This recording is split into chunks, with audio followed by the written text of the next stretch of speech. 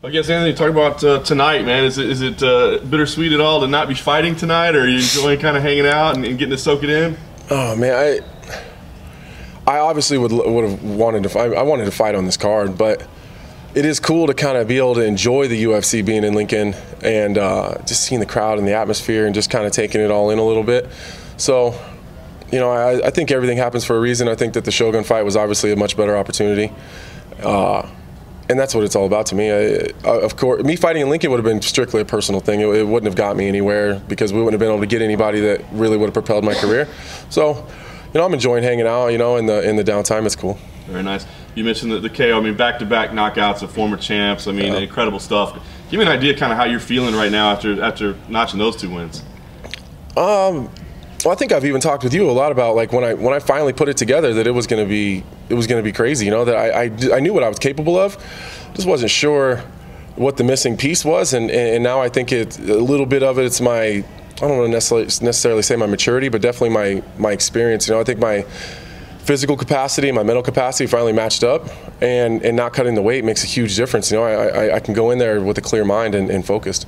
I was gonna say, I mean, how much of it is attributed just to the weight change? I mean, do you feel like it's everything coming together, or do you think that was like the biggest final hurdle to you being able to perform at peak level? I think that was the missing piece. I think that everything was really, really close to coming together, but I think I was just wrecking myself. It just mentally, the stress and anxiety that I put on myself, and then when I was in the Shogun fight, I noticed that I was able to like really open up my vision a lot and like started to set traps for him and was able to see what he was doing and really start to, you know, read all the tells that he was given. I've never been able to do that before because, you know, I just wrecked myself the night before. I feel like dog shit. Half the time I was like, it kind of is what it is, you know, and I'm just hyper-focused and I don't have to do all that weight cutting anymore, and my mindset's totally different. So I honestly think that that's probably just the missing piece. I don't think, you know, I think that's obviously the things that people are seeing right now, but I think that I was, you know, now the picture's clear.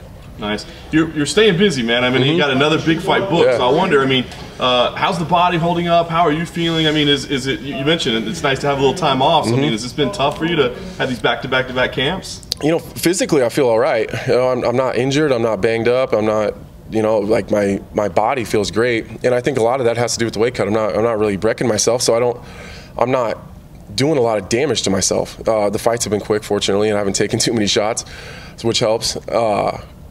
But I think emotionally and like mentally, it's kind of taking a little bit of a toll. Like, you know, I got 3 young kids and a fiance, and I train in Denver. I live in Omaha, so I'm back and forth. So it's been nice just to be home and just kind of chill out a little bit, you know. But I've been begging for short turnarounds for a long time, and you know, I guess be careful what you wish for, I suppose. The last thing for me, talk about the matchup that you have. I mean, this is no offense to the former champions, but this is kind of a more current contender, you know. Sure. So, do you think this fight may even have more meaning, and how do you feel like you match up with him?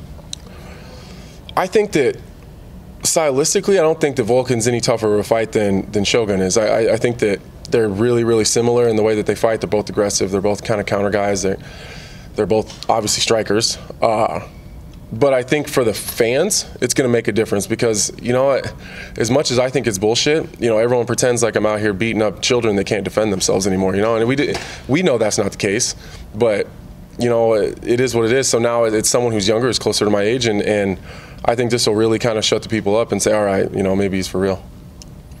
How was Factory X, man? It seems like you're just taking your game to the next level. Factory X is, I'm telling you, it's a hidden gem. It's one of the best training facilities in the entire world. Mark Montoya is a unsung hero. Like I wish he would get a little bit more of the, you know, the push that some of these other, you know, big name coaches get. But a little bit of that's on me. I think I need to do my job to show people what Mark's really capable of. You know, and I think that people are starting to really pay attention. I mean, I wasn't quote unquote the world beater that everyone, you know, thought, and then now all of a sudden here we are, and now everyone's talking about title shots, and I think that has a lot to do with Mark Montoya. All right, cool. Thank you. Cool. Thank you, sir. Thanks a lot, guys.